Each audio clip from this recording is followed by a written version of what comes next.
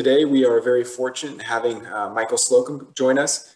He is the senior member of the law firm Slocum and Boddie, specializing in contract law, legal issues related to clinical, applied, and basic research, corporate issues, intellectual property, and executive estate planning. He has more than 40 years of experience and has represented hospital systems, hundreds of businesses, both in the US and in foreign countries, universities, nonprofit organizations, and even agencies of the federal government. Mr. Slocum negotiates clinical trials and other research contract terms with drug companies and other entities on a daily basis. Mr. Slocum began private practice with his own law firm in 1980. He is an honor graduate of DePauw University and received his JD with honors from George Washington University National Law Center. He is a member of the Virginia State Law Bar. He is a distinguished faculty member of the Society of Research Administrators and an adjunct professor in Graduate School of Nursing at Uniformed Services University of Health Sciences. Please join me in welcoming Mr. Slocum. Thank you very much, Jeff. And we can go to the second slide. Thank you. What we're going to be talking about today is just a selected number of clauses that need to be negotiated pretty routinely in clinical trials. As Jeff mentioned, I've been dealing with clinical trials on an almost daily basis. I actually marked up one this morning and marked up an expanded use agreement as well, and did another one yesterday and one the day before. So it's been a busy week so far. But I've been doing that for many years. And as I was told when I first started in this process and took my first training program about 35 years ago, there are basically 7 or 8 issues that come up in just about every single clinical trial. The same issues were identified literally in 1987 or 8 when I took that first training program, and are still in every clinical trial agreement. Now, let me limit what I'm talking about first. I'm talking about first clinical trials. So these are experiments related to patients. You can expand that a little bit, cite some psychology or maybe educational programs might also involve things that are essentially clinical trials, normally medical in one way or another. We are looking at those experiments to find an appropriate treatment for future patients. And then in this particular case, we're going to be talking about sponsor-initiated, for the most part, commercial sponsors, that is drug companies, device companies, and so forth, will not deal much with NIH or other government agencies, although they are sometimes the sponsor, and will not deal with most investigator-initiated clinical trials. So the next slide. Next slide, please. Okay, so normally we are talking about an FDA-governed process. The FDA is the be-all and end-all for this process. And normally we're talking about not phase 1, which is usually a pure safety trial. Very few safety trials are done with outside institutions. Most of the time, the drug companies are going to be doing these internally. By the way, if you hear clocks going off, I'm in a room literally with, I can see 4 or 5 grandfather clocks. So there's just a lot of them here. And they're, of course, none of them on exactly the same time. Okay, so we will be dealing in many cases with a phase 2 or a phase 2, phase 3 trial. Those trials are dealing with safety and then with effectiveness and then with dosage. Those trials are routinely contracted to institutions that have the patient base. Next trial, next slide. Okay. We're also not going to deal with every clause in a clinical trial contract. Every clinical trial contract has pretty much all the clauses you would expect in any kind of contract. So you've got an assignment clause, and you've got a force majeure clause, and you've got all kinds of other clauses. But we've only got 1 hour to deal with what we're talking about today. So I've selected some clauses that I've found you need to make sure you deal with every time you are dealing with a clinical trial, and that present the same kind of issues again and again and again and again. All of the drug companies and device companies, or many of them, treat these issues in a certain way. In almost every site or institution needs to change them in basically the same way.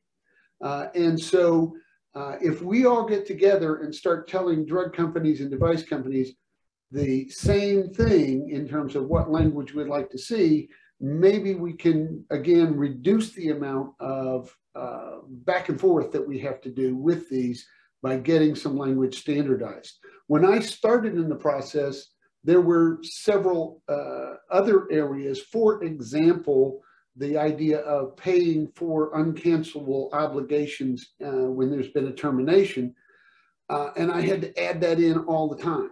Now then, most of the time, I'm finding it's already there when I start negotiations. Now, not all the time. I just had to add it in literally this morning, but most of the time, some of the things that we've been pushing for as sites and institutions for the last 30 years are beginning to be accepted without us having to put them in every single time. By the way, I don't represent drug companies. I don't represent device companies. I am always on the institutional side. Okay, the areas that I want to talk about today are parties.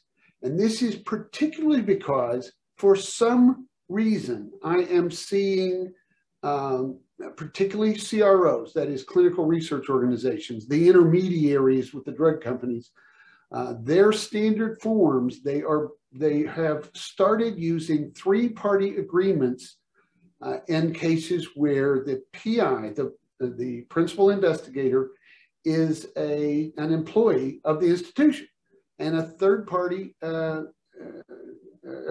agreement is simply inappropriate. Records issues. There are some reasonably subtle issues that need to be dealt with when you start dealing with the various records that are involved in a clinical trial. We'll come to each of these and talk about them in more detail. Confidentiality. The whole, in almost every other area of contracting that I deal with, confidentiality is routinely dealt with on a mutual basis. In clinical trials, there's apparently an assumption that the institution has no confidential information. And that's just not true. We'll talk about that. Publication, the big issue here to be addressed. And again, when I started negotiating clinical trials, I would often find language that basically said that the drug company had control of publication, which is simply not acceptable. That's, for the most part, again, gone by the wayside, and the companies accept that you have to have publication rights. However, the multi-center language, even that language as used in the ACTA, which is the Accelerated Clinical Trial Agreement, that's a model agreement, that language is not really completely acceptable, and there is a solution there, and we'll talk about that. The subject injury and indemnification clauses are something that are negotiated routinely. There are several, again, somewhat subtle issues that need to be dealt with routinely there. And then disputes in state law. And now I know many of you may be representing a state institution, and others may represent international institutions, or you may be dealing with international clinical trials. We'll talk about some things there. So next slide. Next slide, please. Okay. Start at the very beginning on your clinical trial. Take a look. Who are the parties? The first issue you need to address, and again, I don't know why it has seemed to have jumped back into being an issue. This was something that we saw many years ago. We would see these three-party agreements where the investigator was made a party. There is not a state in the union where an employed investigator should be a party to a clinical trial agreement with your institution. That employee, just like you, should not be an independent contracting party in your agreement. That investigator, if they're an employee, needs to be just that, an employee. There's plenty of templates that you can go to for two-party agreements. So the first thing you want to look for is, are they making the investigator responsible as an independent actor? If so, the only area that's appropriate is in the PI is legitimately an independent actor for purposes of the 1572, the FDA form signed by the principal investigator. That's an appropriate thing, and the things that the PI agrees to do as a PI under the 1572, that works. However, many CROs, and I've had this with 4 or 5 recently, and they will tell you they don't even have a two-party agreement, and which I find amazing. But what you need to do in those cases is just strip that PI back out. If you are a university or a hospital system and your PI is an employee, then even if you were to agree that that PI should be an independent contracting party, under your state laws, the PI is probably able to wiggle right back out of that. Now, if I've got any drug companies or CROs in the audience, I would love to understand why this seems to have come back in as something that's being pushed. Again, I've not seen it by the drug companies. I've only seen this recently by CROs on behalf of the drug companies they're representing. And I'm just not sure why they're doing it. And I haven't been able to get an answer from anybody. But it is an important thing, because you are, from a legal point of view, you are making a real mess of who's responsible for what when you try and bring in your own employee as an independent contracting party. There are long-standing legal doctrines that say that that's just not appropriate. And in fact, in most cases, say that even if you agree to that, it's not enforceable. So it's not something that you want to look at. Now, the second thing you need to look at is, and this is something that that one of my clients actually brought to my attention to begin with. I have a question here, and it's in little tiny type. So Jeff can look at that and get back to us with it. All right, so let's finish this part and we'll come to your question. All right, so the PI, for one reason or another, becomes unable to complete the study, right? There's very, very common language then to deal with. The parties get together, try and come up with a substitute PI. There may also be language about moving the study if the PI simply is moving to another institution. Those are all things that are reasonably straightforward. You still need to read them through and make sure that it works for your institution. But one of the things that you need to consider, often, probably 80–90% of the time, the FDA, the sponsor's template language will provide that the sponsor can terminate if you can't come to an agreement on who the PI should be, the substitute PI.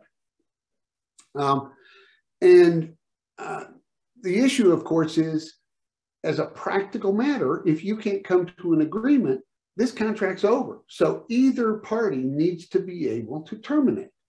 And that's something that once it's pointed out, and once you explain that, most of the time I've had to go into, what is my rationale? My rationale is, as a practical matter, there's no way around it. either party needs to be able to say, enough's enough. We've negotiated as long as we can. We can't come up with an acceptable substitute. Let's terminate this contract and be done. And so that language needs to be picked up in either the initial language about who the PI is and substituting the PI, or in the termination clause, or both. So next slide. We have a comment in the chat here about a PI being a party to the agreement. We have someone here on the call that has experience working for a medical device company, and it was very common for them in a European clinical trial agreement to have the PI as a party to the agreement because they're often not an employee. And I am absolutely in agreement. If the employee is not, if the PI is not an employee, that is, let's jump back to that slide so those people making notes on these slides can do that. If the PI is not an employee, they need to be either an independent contracting party, or in many cases, this is an area you're going to need to do some due diligence as the institution. Many times that PI may be, again, let's assume they're a doctor, right?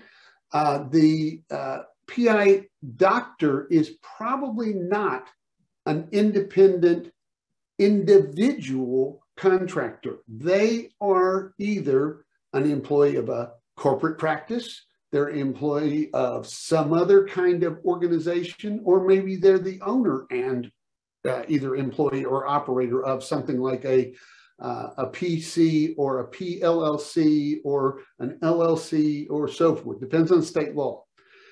That entity that they are an employee of needs to be the third party, or that entity needs to release them to act as an individual contractor. In any case, if they're not an employee, I'm in absolute agreement. It needs to be a three-party agreement with someone. That someone or some entity may be either the individual doctor, or, and again, it could be an RN or a nurse practitioner or a psychiatrist or a psychologist, or, you know, could be another health professional.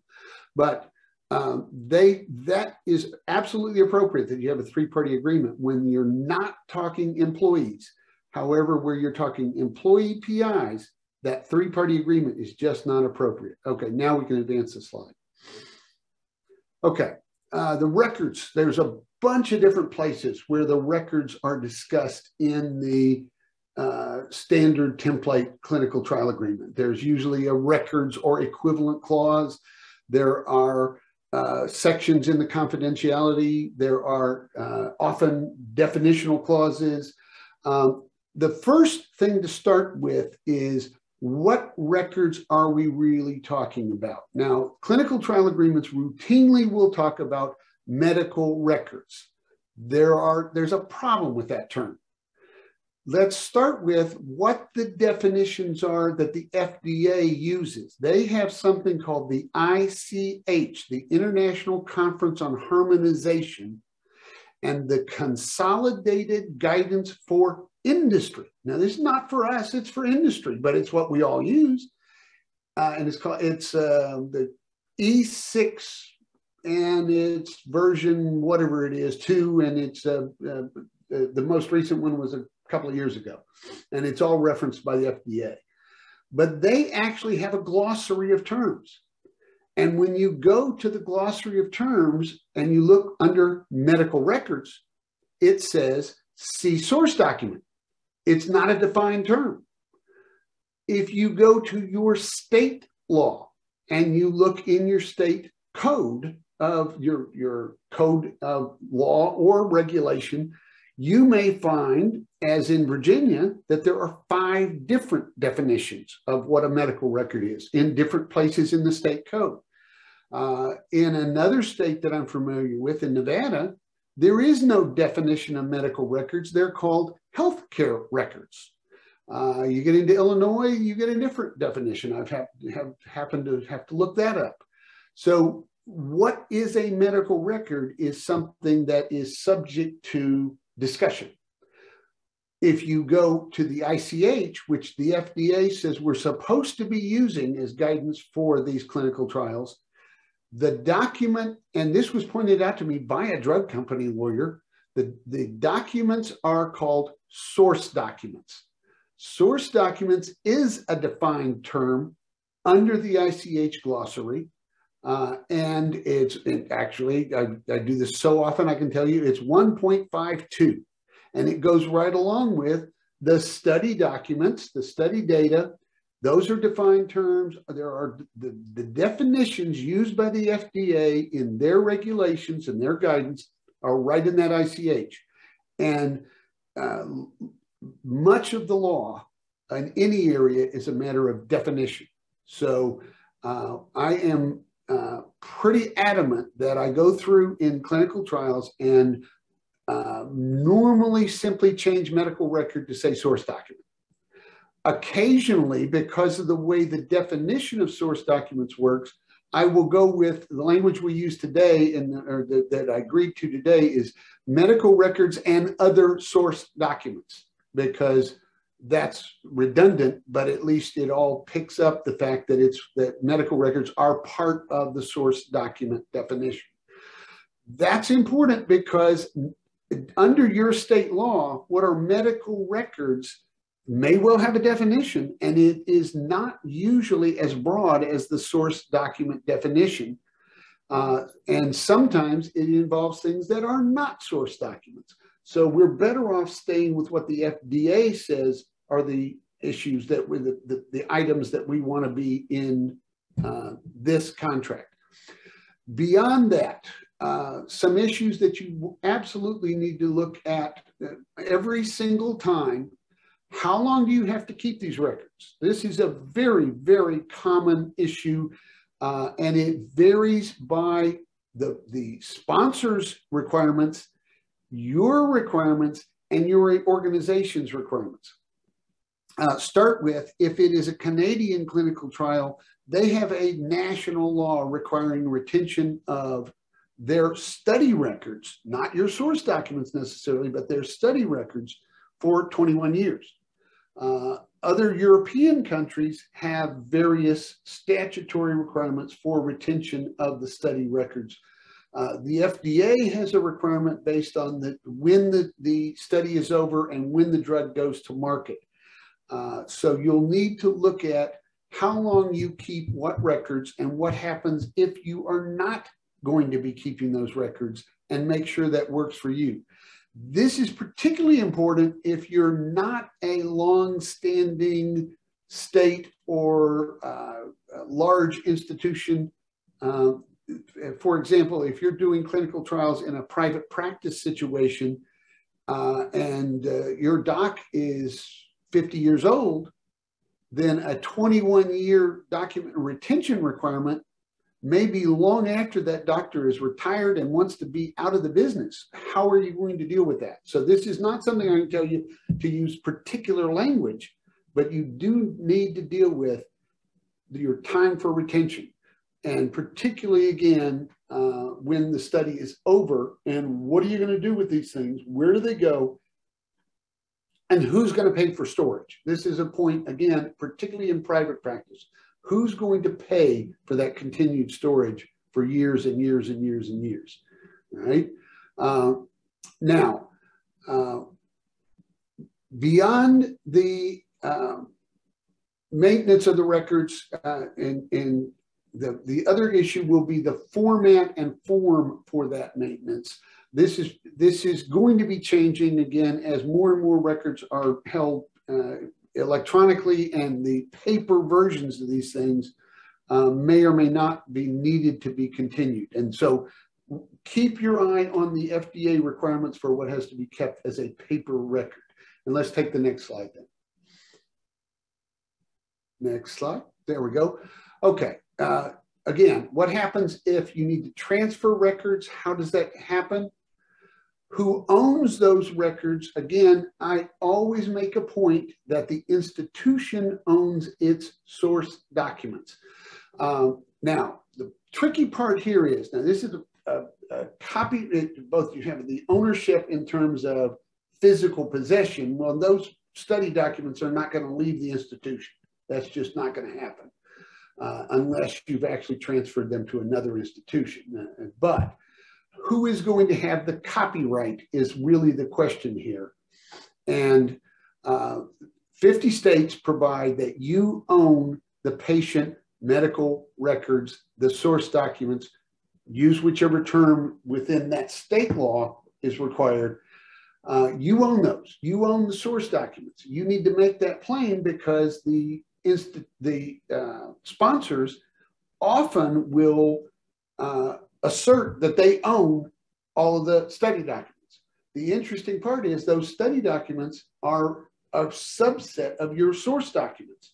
So you will need to negotiate, in some cases, the more sophisticated sponsors will want to carve out that you own the source documents, except they own the study documents that are within your source documents.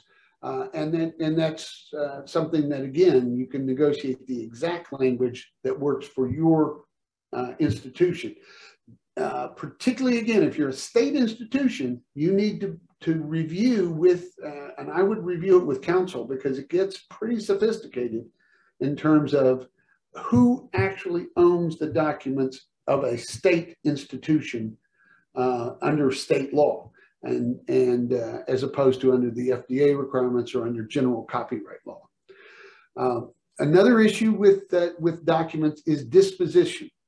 And many sponsor template clinical trial agreements are simply out of date in this area. They use language that was perhaps appropriate back before we ever had computers. They will say that their documents, that's the documents they've provided to you, which are confidential, and this is often in your confidentiality clause. It may be someplace else in the contract, but it's usually in the confidentiality clause. It'll say they have the right to tell you to destroy those records, those confidential records that they have provided you or that you've developed on their behalf, other than, again, the study documents. And it will say in most cases, but you can keep one copy for archival or for legal purposes. Well, that's just not the way things work in today's technology. Almost every single document that most large institutions have are automatically backed up onto usually nowadays the cloud someplace. And there are potentially thousands or millions of copies, electronic copies of those documents floating around in your various institutional cloud systems. So what you need to do is come up with a standard replacement clause that deals with the fact that if one party has the right to tell the other party, get rid of those confidential documents that are floating around in the receiving party's system, that has to not include those electronic copies that are automatically backed up. One, it's almost always improper, if not illegal, to delete those electronic copies. And two, again, those of you who are in state institutions in particular, it may not be legal for you to accept that destruction on demand language. So it's what we lawyers call boilerplate. It's something that people read over all the time and don't pay attention to. In this case, you really do need to pay attention to what happens in terms of disposition of documents. On the other side, again, we'll talk more about confidentiality, but once you make the confidentiality clause mutual, you need to think about what your rights are to tell the other party to get rid of their copies of your confidential information and what rights you don't have. All right, next slide.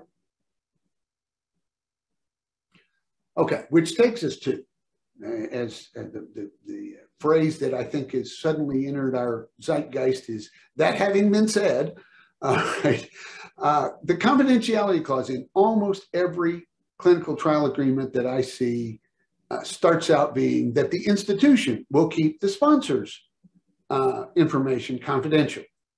Again, this is something that a client of mine first pointed out to me.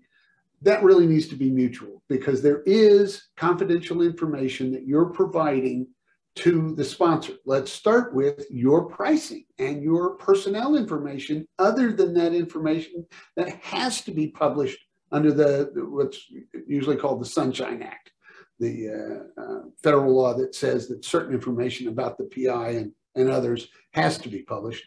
But beyond that, personnel information about your people should not be open to the public, and it shouldn't be something that the sponsor can do anything where they want with. So you do have confidential information. I've had one client who had their pricing information actually given to a competing institution, which is inappropriate. And in that case, we had claimed confidentiality and we're able to take action against it. All right, so what is that information? Again, you can start with a generalized definition of confidential information and then specify the sponsor's confidential information and the institution's information. Or you can you have various versions of that. I've got about 6 different versions that I work with for-profit sponsors. Beyond that, you need to deal with the fact that you have third-party information which is confidential. And again, the template clause talks about the fact that the institution has to maintain that third-party information, the HIPAA information and otherwise, as confidential. But it often does not actually explicitly require the sponsor to keep that same information confidential. And it also doesn't deal with what happens if the sponsor violates the third-party rights. We'll come back to that over in the indemnity clause. All right. I have language that I routinely use that imports an obligation where it's not already in the contract, in the template contract, an obligation on behalf of the sponsor to maintain confidentiality. Now, a lot of sponsors will tell you, oh, we don't see any identifiable data. We only see de-identified data, except, oops, back over in that records clause or in an inspection and monitoring clause, there will be a right demanded legitimately by the sponsor to review the source documents. Those are the unredacted documents that have patient information in them. And if a sponsor agent or a CRO agent happens to look at your celebrity patient information and decide that they want to tell everybody in the world about Kim Kardashian's medical history, who's responsible? Well, you are. And so you're going to need to deal with, they're also taking responsibility for that. Number one, by saying it's improper for them to disclose anything they do come in contact with. And then 2, dealing with what happens if they and you are held liable by that third party, right? And then beyond that, what are the obligations of the investigative staff and again, any students for confidentiality? What obligation, this is an area that I have no problem with the sponsor saying that your folks have to be bound by that confidentiality, that in particular with your students, the question that you need to ask yourself is, how is that actually being implemented in your institution?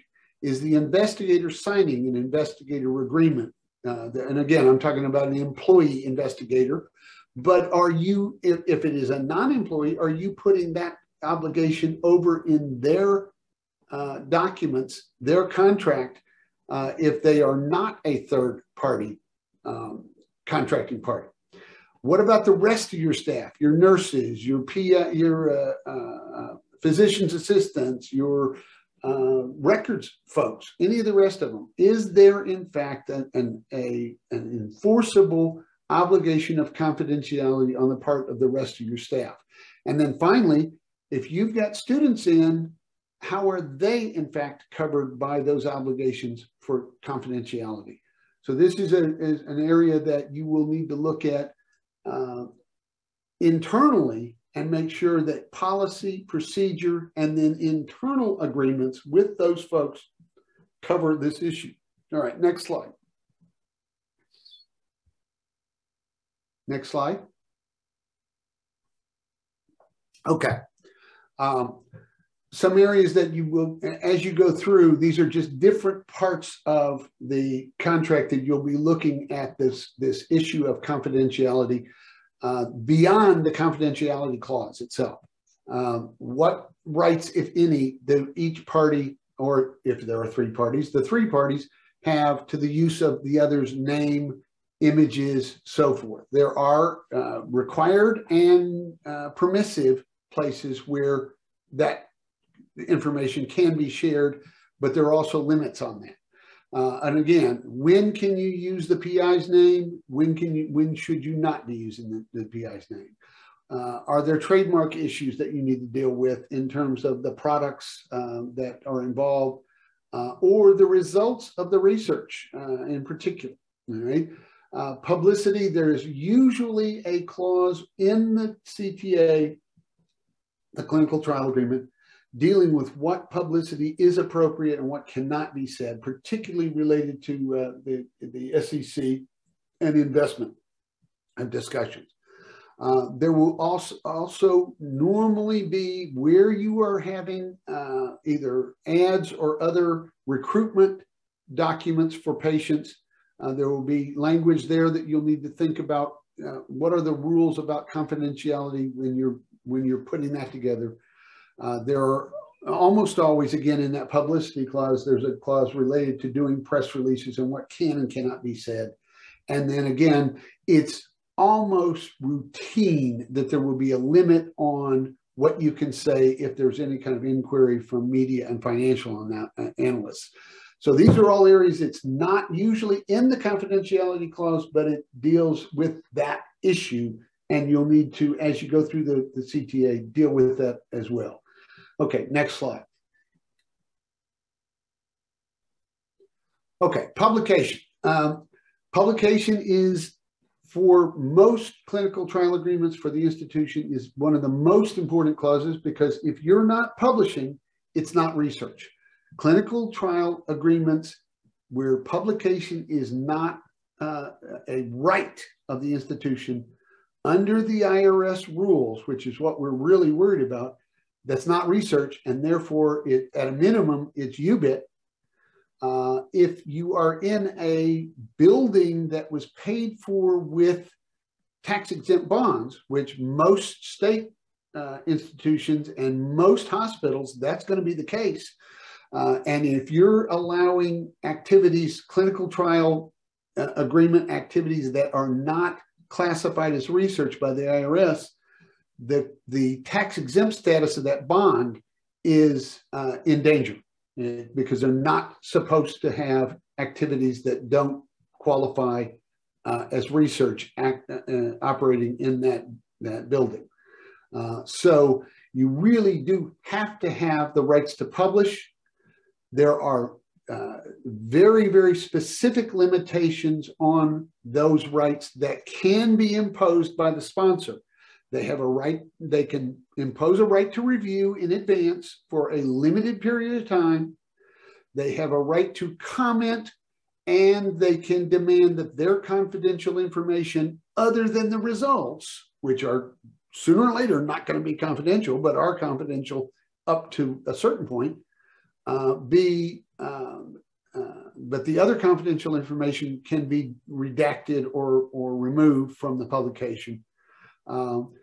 And then you have the non-scientific publication issues. When and where can you discuss these results and the trial other than in a scientific context? All right. Again, 15, 20 years ago, it used to be routine that I would have to rewrite or even put in a publication clause. There would be clinical trial agreements where it simply say the sponsor had all the rights to publication, and I'd have to strike that and put in my standard publication clause for the institution. I almost never have to do that anymore. I had to do it once in the last 6 or 8 months, and it was a foreign sponsor, and it was a startup situation, and just they were just newbies, so to speak. At any of the large companies, and most even of the small companies and CROs, that's not going to be an issue anymore. It will clearly state that the institution has a right to publish, subject to that review, subject to the right to remove confidential information on the part of the sponsor. That's not to say that you don't need to read the clause and modify those issues to make sure that it matches what you need and what your internal policies or institutional policies are. But the basic clause will be there. Now, it is important that you know your own institution's policies about how long those review periods should be, and just how far a sponsor can go in terms of removing their confidential information without either your agreement or at least without your discussion of what is in fact removable versus what is not.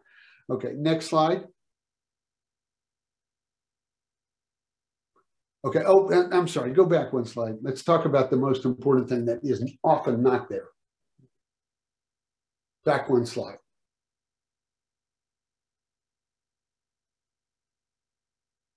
Can we go back to the one there? Nope, nope. You're going forward. Go back to now. There we go. Okay.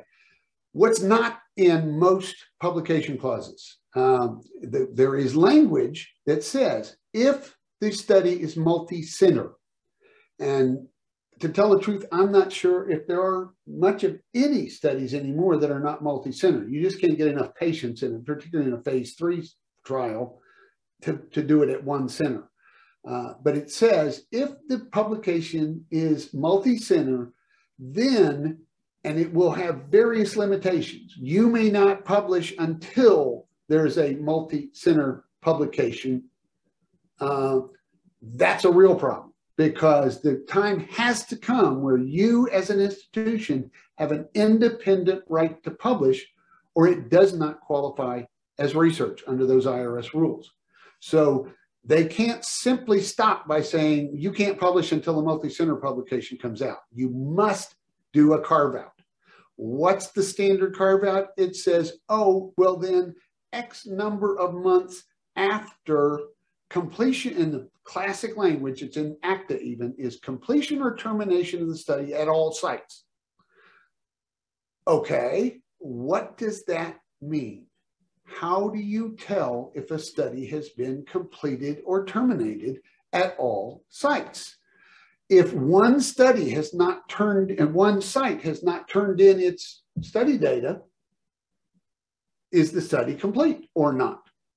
Does the study become complete at some point when that study, when that center becomes really stale with its data? If so, when is that? So our problem is that's something that the sponsor has complete control of traditionally, up until about 20 years ago, where one of the senators, Charles Grassley, started looking at this same issue and in fact pushed through a statute that says, in part, we're going to define when a study is complete. And so they put in the FDA Amendments Act a definition of completion. And the drug companies ignored it, right? And in fact, NIH did too, because it applies to NIH as well. And so finally, the government, that is FDA, NIH, and otherwise, got around, the clinicaltrials.gov people got around to defining completion for regulatory purposes. And so we actually have a statutory and now regulatory definition of when a study is complete at all sites. So as opposed to leaving it open for discussion, open for interpretation, open for the sponsor's subjective determination as to when that study is complete, you simply add in the language as defined in 42 CFR 11.10 parent A close parent. As you can tell, that's something I have to do every time because it's still something that quite a few drug companies will push back on. However, it's mandatory that that is the sponsor, that is the drug company for our clinical trials here, they must publish results by 1 year after the defined completion date. So once they publish the results, there's no reason for your publication, your independent publication rights to be delayed much longer. So my clients generally have a policy that says no more than 18 months after the completion date, they must have an independent publication right. I have a few clients that will go 24, and in rare cases will negotiate the internal exceptions that are in the regulations about when it might be extended beyond the defined completion date. But that's something that if every site simply started dropping in that definitional requirement, whether it's in the ACTA template or the MAGI template or in what you get from the drug company, we will get this standardized. There was just, I'm going to tell you it's less than 6 months ago, there was just another study saying that the drug companies are not yet complying with this requirement. They are not routinely putting the results out as required by the statute and the regulation. From a scientific point of view, from a public policy point of view, and from a move the advance of medical support point of view, we need to be pushing this as institutions. We need to be getting these results out into the public, and then science can advance, the medicine and the public health can advance, and the rule of law can advance. So this is an area that it may seem a nitpick, but by constantly pushing this must publish by this date, you put yourself in a position, one, where you were in complete compliance with the IRS requirements, and you're helping the overall state of the scientific endeavor. All right. Now we can go to the next slide. Okay. Well, don't go two, just one. Okay. All right. Here's where your issues come up that you'll want to look at. If there is patent information and the sponsor routinely will say they need an additional period of time for delay in this case, do they in fact have that right? If they do, how long? And particularly, do they have the right when the patent, is it a set number of days, or is it a maximum number of days, where if they, because nowadays it's easy to file a provisional patent and make that move. So these are some things. I can't give you the exact language in this case. It's not like the 42 CFR site where you just drop that exact thing in, but this is an area to look at in terms of that extended delay for when there is patentable information in the information you're providing.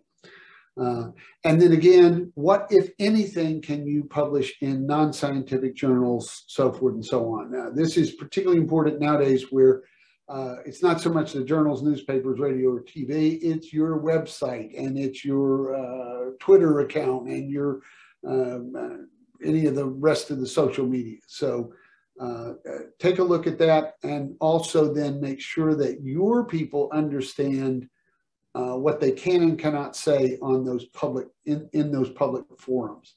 So next slide now. Okay. All right. The indemnification clause, as one of the drug company lawyers that I was on a podium with said, this is the most negotiated and least litigated clause ever. And that's particularly true in research. For the last 40 years, 35 years since I've been involved in research activities, I have been asking anyone who can identify a reported court case that the indemnification clause or anything about indemnification is an issue in a research context, please send me a link or a site to that case. I've never gotten one site, not from anywhere. And I've never also been able to find one with my own research in Lexis and before we use Lexis Westlaw. I would love to have a case related to indemnification. I haven't found one. My co-instructors on the research law seminar we do for SRA have never identified one. So we really would like to have it. That being said, again, it's a very, very detailed clause. I note again in that seminar, that day-long seminar we do, there is a 90-page law review article that we cite routinely about indemnification just in the state of Pennsylvania, and it's 90 pages of material, 45 pages of text and 45 pages of footnotes. So it is just incredible how detailed this clause and negotiation about this clause could be. So the first question, of course, is who is indemnifying and who's indemnified? This is particularly important when you have a CRO involved, because the CRO doesn't want to indemnify anybody. And if they do, it's very minimal. The sponsor in those cases will need to be directly involved with, usually with a separate letter of indemnification. And again, then that letter of indemnification is a separate agreement between you as an institution and that sponsor, which is why it's not normally included within the context of the CTA. I have recently seen situations where the CRO has been granted a letter of authorization to agree to indemnification on behalf of the sponsor. And so that's an area you're going to need to do your due diligence on when you look at a clinical trial agreement. Who can indemnify, who's indemnified, and how's it being done? Particularly, again, what if it's a three-party agreement? To what extent is that investigator or the investigator's employer involved in indemnifying, and for what? All right. And again, then that's the next part. What is the scope of the indemnification? Now, it's important to understand indemnification deals with third-party claims. So these are not claims related to breach of contract by one party against the other contract party. They're third-party claims against the party that was not at fault, or at least was not completely at fault. So the first issue is usually you as an institution, if you can indemnify at all, and we'll come back to that, will only be indemnifying for things that were caused by your either negligence, or a lot of times the institutional policy will say gross negligence or misconduct. So these would be third-party claims that came about because you dropped the patient off the gurney, and the sponsor shouldn't be responsible for that.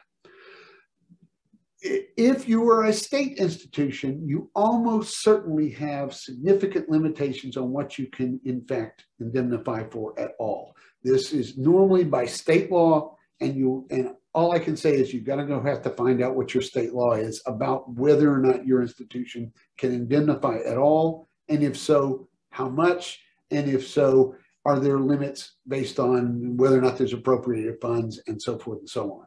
It goes all over the place, and it goes all over the place even within a state. University of Maryland, the main campus at College Station, not at College Station, at College Park, is a sue and be sued institution, and theoretically could indemnify if their policy so provides. But the other Maryland campuses are all considered state agencies and are governed by the state requirements or limitations on indemnification. And that's just Maryland. And so every state is different. Massachusetts, Kentucky, Texas, all states that I have some experience with all have totally different laws about this. Okay. What costs and expenses are going to be involved? What kinds of claims? Are the claims only if there's a lawsuit? Are the claims that don't involve a lawsuit, and so forth? All right.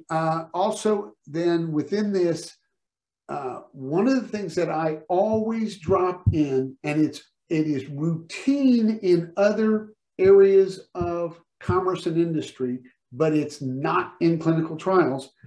The clinical trial agreement sponsor indemnification usually will say from suits by third parties for personal injury. All right. And they're talking about the actual injury of the subject. However, there's two other kinds of third-party claims that should be indemnified. The first of those is claims by third parties that the drug company has violated someone's intellectual property. So again, it's the drug company protocol, it's the drug company drug, it's the drug company patents. The drug companies are going to get the patents, so they should be responsible if some third party makes a claim against your institution that you, in doing their work, are violating someone's patent or other intellectual property. The second kind of violation is for private data. Again, where is it otherwise in the contract, if not in indemnification, that the sponsor will be responsible if they or their staff violates someone's privacy rights? So if, again, their staff member goes out and publishes Kim's medical records on Instagram or Twitter or something like that, you're going to be held liable under HIPAA requirements. And the Office of Civil Rights, the HHS folks, are going to be coming in and giving you a huge fine. How do you transfer that responsibility to the sponsor? You don't, unless it's somewhere in your contract, and the place to put it is in the indemnification clause. So you want to add in that the sponsor will indemnify you not only for those personal injuries related to the subject, but also for violations or infringements of intellectual property and third-party privacy rights. All right? And then an area that this is one to kick to your counsel, all right? Because it is incredibly complex, but state by state, negligence law provides two different ways to deal with what happens when two parties are involved in negligence. The traditional so-called contributory negligence principle said, if you were contributed at all, right, all bets are off, right? Your negligence negated the other party's obligations. However, many states have changed that more or less to lead to more or less proportional negligence. So that, and Florida is one of the best examples of this. In Florida, you can be 50% liable, 45% liable, 10% liable, and the other party is liable for the rest, or maybe multiple other parties are liable for the rest, or maybe a party is not liable at all because you, as the actor, the person who said, hey, I was injured, you were contributorily negligent. So how does this work in the indemnification situation? It's one, again, talk it over with your counsel, decide, do you need to add in language about in whole or in part? That's a classic kind of legal phrasing that you might use. Or is there other language you need to use because of your state statutes on proportional or participatory negligence? All right. And then are you going to take this beyond the subject's injuries? And this is important, particularly if you start dealing with items that could have environmental effects or could go beyond the individual subject and their injury. So two areas that you might consider this, particularly when you start dealing with drugs that are applied to the skin or otherwise that then could go into further contact with others. The classic example of this is skin applied hormones, which then could be rubbed off on other people. The other thing that you may come up with, and this is a non-medical per se, but it could be an issue. What about things like family therapy and psychological treatments in particular, and their effects on other members of the family, parent and child, husband and wife, or wife and wife, or husband and husband, whatever partners involved there. Is there any responsibility for long-term effects or for expanded effects to others? All right, next slide. Michael, I just want to do a quick time check. We're running over. I see we're out of town, so let's jump real quick. I think we're about done, almost. Okay, and we've talked about all of this, so let's go on. Okay, and again, what's the carve out then? I'll just leave it at that. That's the very straightforward part there. And then let's jump to the next slide.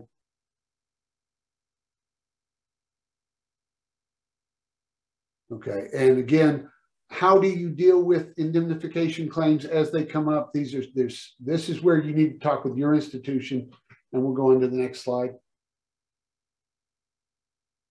Okay, and then again, we've talked about this, so let's jump on. Okay, and insurance, just let me point out again that many clinical trial agreements require the institution to have insurance, but don't have a mutual obligation. There should be a mutual obligation here. And we'll go to the next slide. All right. Real quickly then, dispute resolution. Your institution will have policies and procedures about this, particularly if you are a state institution. You need to know those policies and procedures, and particularly looking for your jurisdiction. You can always go to silence, and that is normally the direction to go to. But one of my clients was automatically going to silence. I said, no, first push back. You got to make changes otherwise. First push back and say you want your own state. And then when they say they don't want that, then go to silence. So it's a two-step process in this case. Let's go to the next one. And there's additional information. I did check these sites, so they are current as of about a month and a half ago, but they keep changing them on me. So you may find you get a 404 with some of them. And then I think we're at the very end, and it's past time for questions. I'm sorry. Go ahead. So I can hang around. I don't know if the room can stay open or not, Jeff. We have a little bit of time here before the next presentation. So if there are any questions, feel free to enter them into the chat and see how many we can get through.